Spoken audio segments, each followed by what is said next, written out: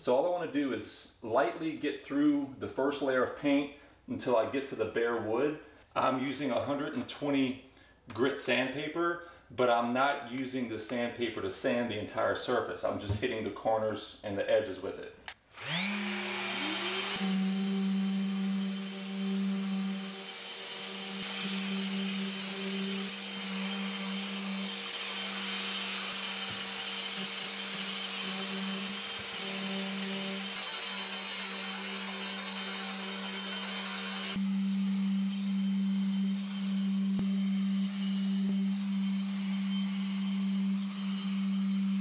So what I have here is a 1/2 inch piece of plywood that I painted the same color as the desk.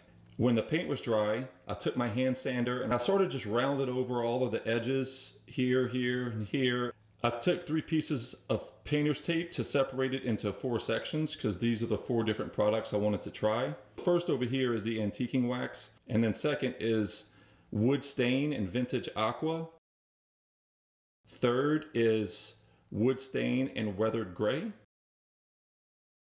Fourth is wood stain and sun bleached. I'm going to go with the sun bleached for 2 reasons. One is it creates more of a realistic distress look, and 2, it sort of is the same color as these knobs, which I did not paint, by the way. That was the original color of the desk. So now I'm going to distress this desk, and I'm going to use the furniture distressing technique that I used on the console tables about a year ago. This technique is for distressing painted surfaces or painted furniture. The technique that you would use to distress a raw piece of wood would be different, but this is for painted surfaces.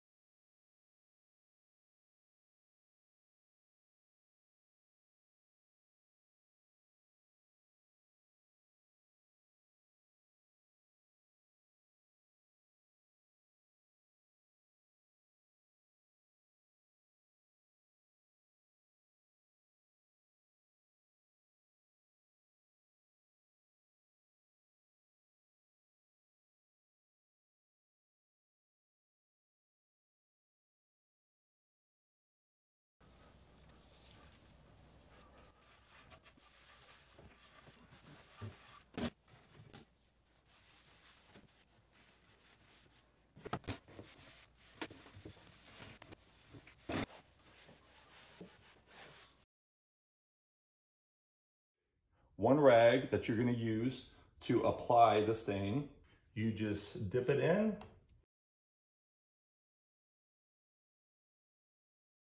I'm going to go over the entire surface with the stain, so it's going to darken up the white paint.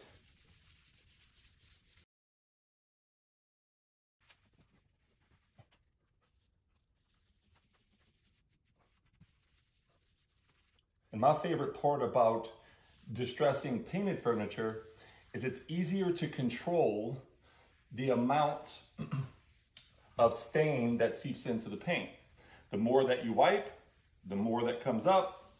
If you want to achieve a darker look, just don't wipe as much. Pretty simple.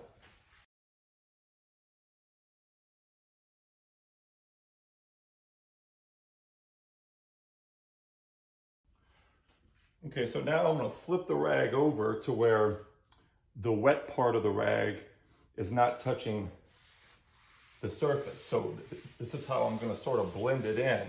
If I keep rubbing with the part of the rag that the stain is on, it's going to form streak marks. It's not going to be good. You don't want streak marks, because streak marks will show that you intentionally did it. The whole point of doing this is to make it appear as though it aged naturally. You don't need a lot of stain to do this. A little goes a long way. All right, so that's a clean rag. When you go to wipe, see, I'm gonna put on 3 coats of the polyacrylic in a clear matte sheen. I highly recommend getting a can of the liquid as well as a can of the spray with the same sheen levels, clear matte, clear matte.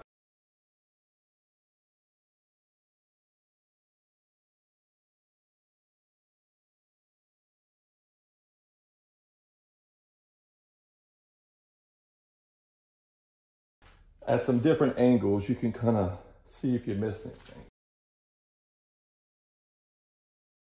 I only use the liquid on the flat surfaces or the flat sides. I use the spray can if the surface is curved or something like that. Swooping motion, slow and steady. That's it. I'm gonna let that dry about an hour and a half, come back, put on another coat, put on the third coat, and then I'm done.